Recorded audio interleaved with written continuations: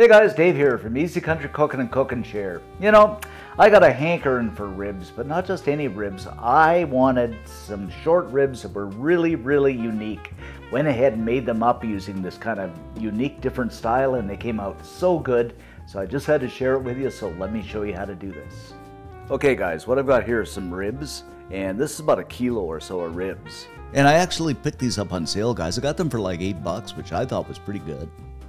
And you notice that we've cut these up fairly small into kind of, you know, small chunks about 1.5 inches or something like that. You can have your butcher do it like that, or you can buy it like that, or you can take the old bandsaw or axe or something like I had to do and chop them up.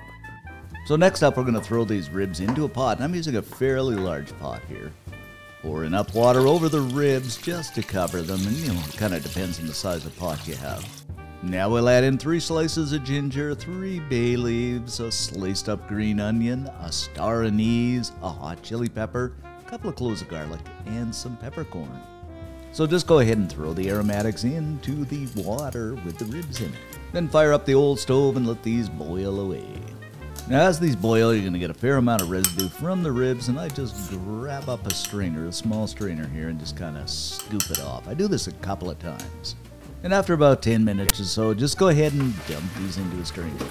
Okay guys, I've gone ahead and pulled all the aromatics out of here. And something you could do with those aromatics, you know, the stuff you have left over, you could make some soup out of it or something like that, or just go ahead and discard it. But I mean, man oh man, these ribs are starting to smell really good, and we've only just begun. Alrighty then, it's time to make up our simple sauce by adding a tablespoon of dark soy sauce to 2 tablespoons of vinegar. Then follow this with another tablespoon of sugar. It doesn't get much more simple, does it guys? Now just mix everything until it is well combined. Now we'll just go ahead and set this aside for a few minutes. Alrighty then, now comes the magical part. We're going to add 4 tablespoons of vegetable oil to an unheated pan. Then you just kind of want to make sure that oil is well spread out in the pan. So you can use a spoon or just kind of twirl and whirl the pan around, whatever you like to do. But just remember, there is absolutely no heat in this pan. Now we're going to add in 2 tablespoons of sugar, and making sure again this is evenly distributed. Now and only now we're going to fire up the old stove and allow that sugar to heat up over medium heat. And you can take a spoon or a spatula and just kind of swirl it around, but you don't want this to caramelize. You just want it to melt in the pan. So we're just going to continuously stir this around, and you can begin to see it starting to melt down. And just look at this, guys. This is going to be perfect. Just kind of swirl it around till it completely combines in with that oil. And this is one of the magical tricks I learned about Chinese cooking, and the outcome is just absolutely magical. Just fantastic. Just you wait and see how this sugar mixture covers those ribs and makes them brown and wonderful. Okay, now let's grab up the ribs and throw them into the pan, and this is over medium-high heat. You want that pan fairly hot. Then it's simply a matter of tossing the ribs around and watching that magic happen, and it just about happens instantly. I mean, you can now see the ribs beginning to get that wonderful glaze on them.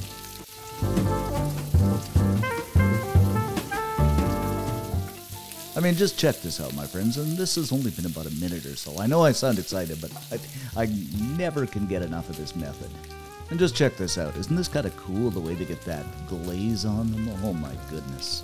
I know small things amuse small minds, but wow.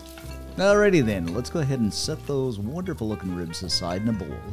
Next up, what you want to do is just clean out your pan a little bit. So just grab up a paper towel and wait. Chop up about 3 cloves of garlic, and my only regret when I made this recipe is I should have used more garlic, like 5 or 6 cloves, because that garlic when it fries up is just wonderful. However, you can be the boss. Now into the pan with a couple of tablespoons of oil. Now I'm using olive oil, but you know, peanut oil might be better. Go ahead and throw that garlic in, and we're just going to stir and saute this for about, I don't know, 2 or 3 minutes, something like that, over medium-high heat.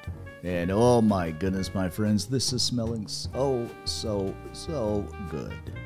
So now we'll throw that sauce in that's ever been so patiently waiting on the sidelines. And you guessed it, guys, back in with those wonderful looking ribs. Oh my goodness, this is going to be so good. Then grab up a couple of spoons and toss those ribs until it is completely coated with that sauce. And guys, this smells incredibly good, and those ribs are coating so beautifully. Man, oh man, and I just love the way they coated in that sugar and stuff. I think I've already said that, but oh, This is just a fantastic process of cooking ribs, and it's fast and it's simple. I mean, just check this out. It does not get any better.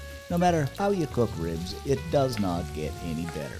And you know what? For a little more flavor, I'm going to drop in a few drops of sesame oil, just for the taste and the fun of it. Alrighty then, now it is time to plate those ribs up and just look at them.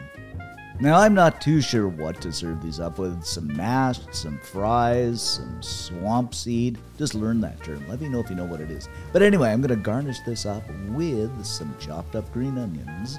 And the smell is incredible, guys, and aesthetically, well, it doesn't get much better. Anyway, going to put some sesame seeds over the top to make it look a little more Asian-like. I mean, you don't have to, but that's just my preference. But just look at this. And there they be, guys, the best, absolutely the goodest best sweet and sour ribs you'll ever have.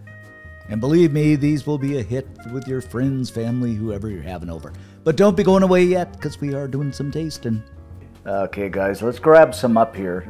Test my chop-sticking skills here. Well, that's not too bad. But just look at this. I just love the braise on them. Oh, yum. This is going to be absolutely fantastic, that sweet and sour rib.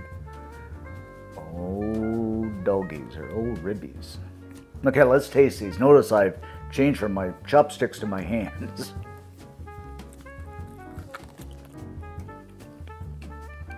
Oh my goodness, guys. These are so good. They are indeed sweet and sour ribs. Probably about one of the best ribs I've ever had. They're tender, they're juicy.